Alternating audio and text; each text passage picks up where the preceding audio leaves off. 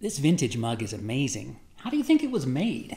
It is made using a process called slipcasting. Yeah, but what does that mean? Well, slip is cast into a plaster mold to make the mug. Okay, but how do they make it hollow? All right, as you may have guessed, for this Tiki Technical Tuesday, we're going to dive deep into what exactly slipcasting means. Sure, we know it involves slip, and we know it involves casting, or putting things into a mold in order to make a perfect copy, but how do the mugs get hollow? How does it even work? Let's dive deep. First, we'll start with slip. So here we have slip. Slip is liquid clay. Clay is a mineral, well, I guess it's a group of minerals that they get out of the ground. It's a rock. It occurs naturally. They mine it out of the earth.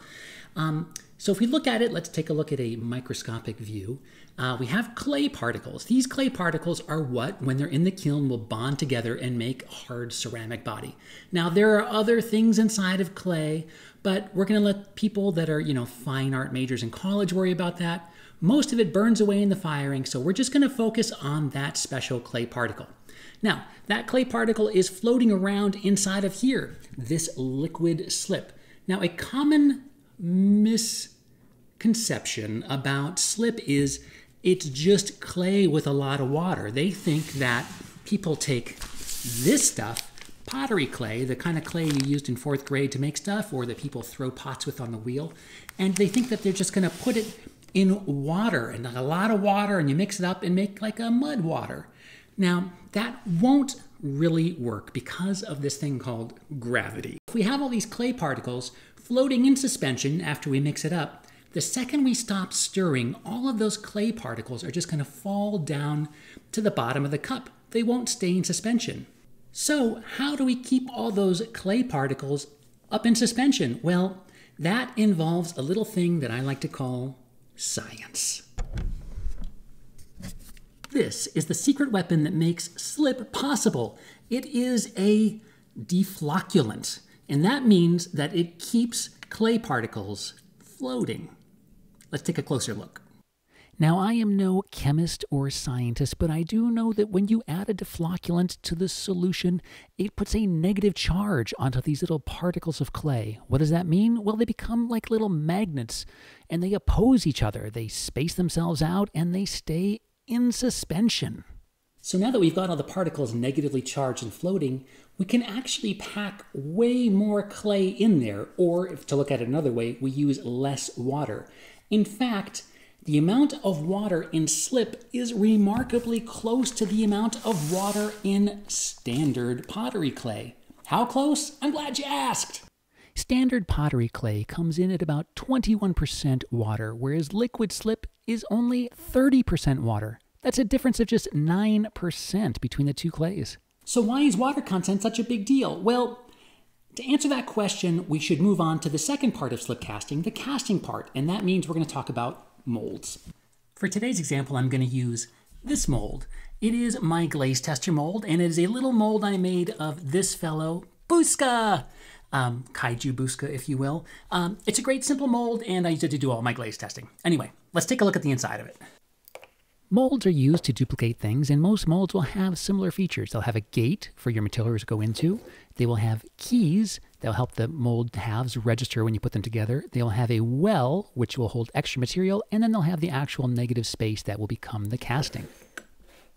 Okay, I know. Maybe you're like, blah, blah, mold, blah, blah, slip. This is so technical. But this is Tiki Technical Tuesday, and I'm about to get to the meat of the issue. We're going to talk about how mugs become hollow. The key is slip casting is a sedimentary process. Imagine, if you will, water moving along in a stream. This water contains some mud, dirt particles, and as those particles move through the water, gravity is pulling them to the riverbed. The more and more time passes, the more and more mud gets pulled out of the water and lined the bottom of the river. The longer the river flows, the more silt you get on the bottom of that river. Okay, so you got it. You got the river thing, you got the clay particles getting pulled down by gravity. But if you've really been following along, you're thinking, but gravity doesn't work anymore because of the magical deflocculant we used. All of our clay particles are negatively charged and they're hanging out in suspension. So how do I call it a sedimentary process? It's very simple.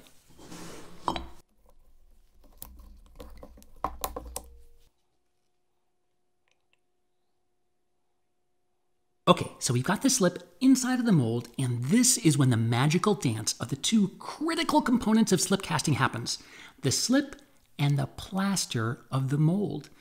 Funny thing about plaster, it's porous. It is mostly air, and we're counting on that porosity to wick the water out of the slip using capillary action. The capillary action takes place the second the slip fills the mold. Let's take a closer look. Like a giant paper towel, the plaster mold sucks the water out of the slip. This is the capillary action, and it replaces gravity in this sedimentary process, pulling all of the particles of clay against the mold walls. As time passes, more clay particles are packed against the wall, and the walls get thicker. So the longer this slip sits inside of the mold, the thicker the wall is going to be. Now I'm going to give this about 45 minutes before I check on it again, and you'll see the level of slip will actually drop. That's why we have the well on the top. We don't want the slip to drop so far that it will start to get into the space where the important part is, the model. Now, 45 minutes, it's arbitrary. Lots of things will change how long you let this thing dwell. It can depend on the humidity of the air, how much moisture is in your slip itself, how much moisture is in your mold. Lots of factors, things you don't have to worry about. The big takeaway here is the longer the slip sits inside of the mold, the thicker the wall is going to be of your finished casting. All right, it has been 45 minutes, and look at this. You can see that the level of slip has dropped in the well. The more moisture that gets pulled out of it means that the level is going to just drop as the walls build up. Now, I believe that this is going to be thick enough for me, so I want to stop the process here. How do I stop the process? Easy. We get the slip back out of the mold.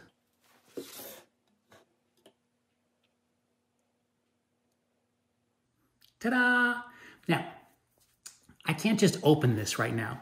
The slip is still very soft. It's, as you can see, in a rather liquid-like state. Now, the slip that has built up that wall on the inside is a little more firm, but still, it's too soft for me to open. If I open the mold now, it'll tear apart. I need to let this sit for a while. I'm going to let it sit for 2 hours, and then we'll pop it open and see what we got. Alrighty, it has been a couple of hours, and I think that this is ready to open. How do we know? Well, in the past few hours, whatever moisture was still in this clay, this firmly packed wall of clay that we have formed on the surface of the mold, we've given it time to evaporate even further. So there's even less moisture in the clay. Less moisture means that you can actually touch it without, it being all smushy like the slip was earlier today. Let's see what we got.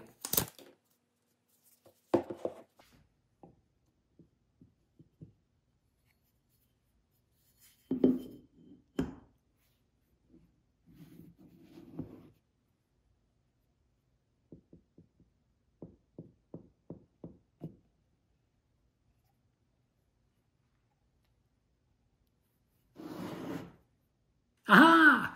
Not too shabby. That is how you make slip cast pieces hollow. You know the secret now. And since we now know the secret, perhaps it is time for us to attempt the very first slip casting of the new Dead Bastard mug. Let's give it a shot. It is 5:45 in the morning, and we are going to try to cast the Dead Bastard for the very first time. Now, the first time you cast something, it rarely works. I have low expectations of success for today, but we're going to learn a lot. We're going to learn how much slip we need to put in here. We're going to learn how long it needs to sit in here, and we're going to start to learn how to open up the mold without ruining the thing that's inside. I'm going to attempt 5 of them today. Instead of attempting 10 and ruining 10, I'm just going to ruin 5. But maybe, just maybe, we'll have 5 successes. Let's find out. Slipcasting always begins by warming up the slip, and by doing this, I mix it for a good 5 to 10 minutes.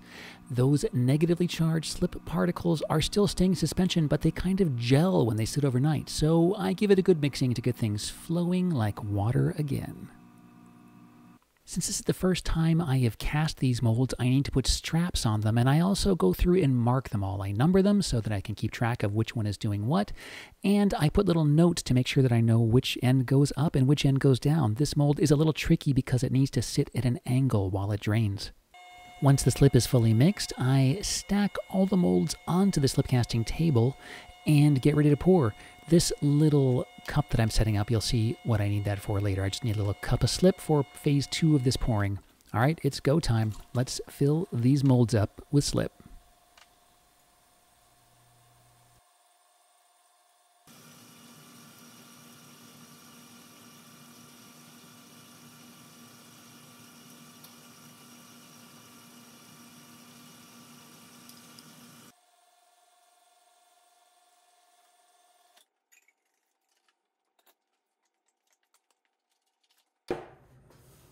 Okay, I hope this works.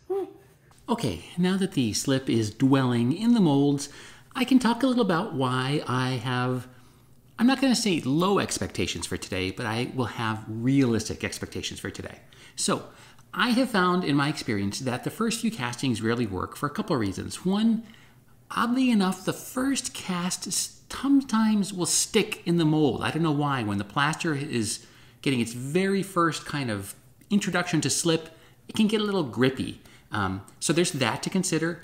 2, when you open a mold, every mold has its own special way that it wants to be opened and the piece wants to come out safely.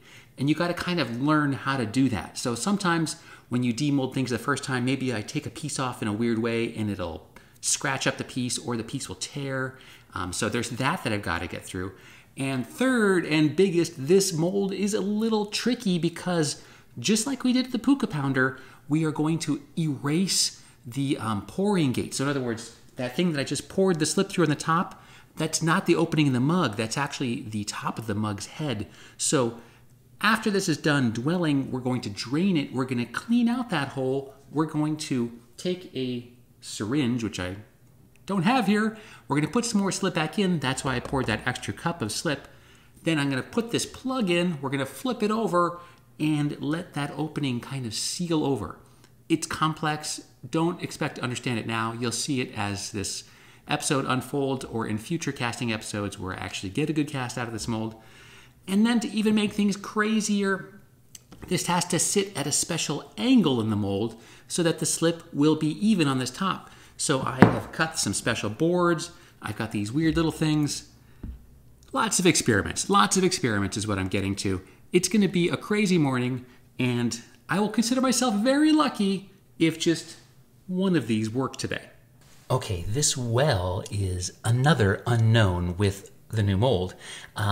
First of all, the plastic bits here on top are to keep the slip from skinning over. When air comes in contact with the slip, it will get a skin on it. This keeps the skin from happening. But the unknown is will the well be big enough? So at the top of these molds, you have a well, and that compensates for the dropping level of slip as a slip builds up on the insides of the mold walls. Hopefully this well is large enough that I don't have to keep adding slip to this throughout the 55 minutes of dwell time that we're going to do today. Now, it seems okay, but I have a timer set, so every 15 minutes I'm going to come and check this slip level. You can see it's fallen about maybe just shy of 1/4 of an inch. And that's done that in the very first 15 minutes. So I think we're going to be fine. I'm not going to have to top this well off. Thank God, because it's a real pain in the butt to have to constantly keep filling this thing. But these are all the unknowns that you just got to keep an eye on for the very first castings. Okay, I think I've got everything ready to go. It's going to be tricky, and I just want to make sure I have my little mise en place all set up. I have the slip here. I've got my syringe that I'll be drawing the slip out of. I have the notes here so that I remember for number 1, I'm doing 30 cc's, number 2, 30 cc's, 3, 35, 40, and then 50. And then I have all of my plugs laid out in numerical order so I can grab the mold, fill, cap, no wait, sorry, I'm getting that wrong. I'm gonna grab the mold, clean it with my little knife. Then I'm going to fill it, cap it, flip it, and stack it on the wood that I've got set up over there on the other table. 6 minutes to go!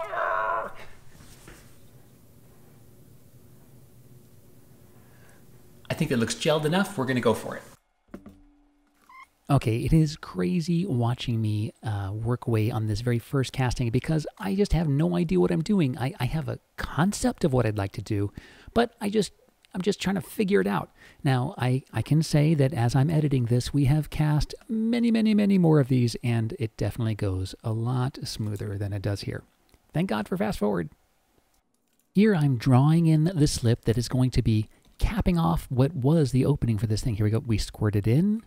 I put the plug in, and then I've got to rotate it around. I want that slip to completely coat the plug that we put in so it hides totally what was the entry gate on this mold. Now, this is also a tricky part. It's got to sit at a perfect angle in order for that plug to be covered perfectly.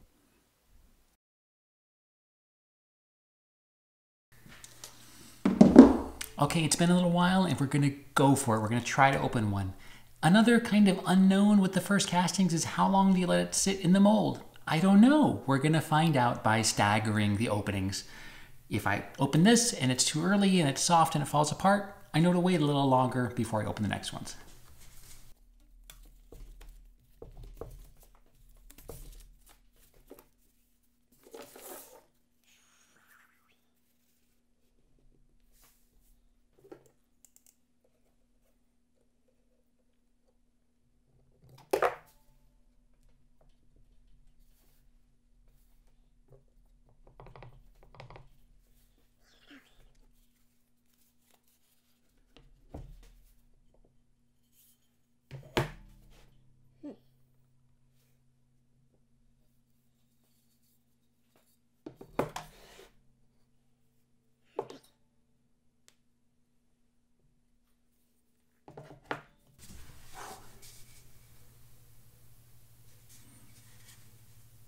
Not too bad.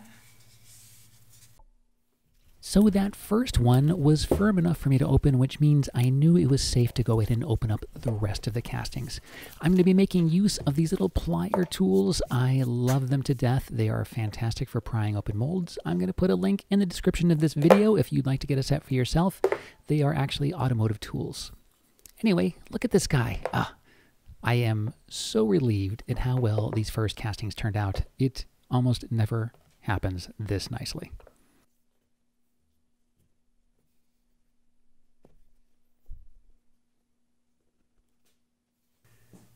Okie dokie. Amazingly, they all came out of the molds okay, and we were able to seam them all, and they look fantastic. That is a remarkably good first day of casting. I am considering myself very fortunate. Now, I'm going to go back and look at these as they dry and see what the different thicknesses is in the area that we had the plug to decide what the actual volume of slip works best for that plug when we go into production casting, which we will start the day after tomorrow. And then it's going to be 10 of these a day until we get the whole edition done. Woo! Well, that about wraps it up for this episode of Tiki Technical Tuesday. As you can see, we have been very busy since the very first casting, and we have up to 78 castings of the new Dead Bastard mug, plus a bunch of new glaze testers because I ran out of these. What is next for Tiki Technical Tuesday? Well, we're going to have to get some glaze onto these fellows, so that's what we're going to be tacking in the next episode. And in the meantime, if you want to learn a little bit more about slip, you can look way back to episode, I don't know, we'll put it up in the graphics here, to find out a little bit more about how I mix slip for the studio. It's an old one, so get ready for portrait mode. Thanks for watching. If you haven't subscribed, please do. I greatly appreciate it, and I will see you next time.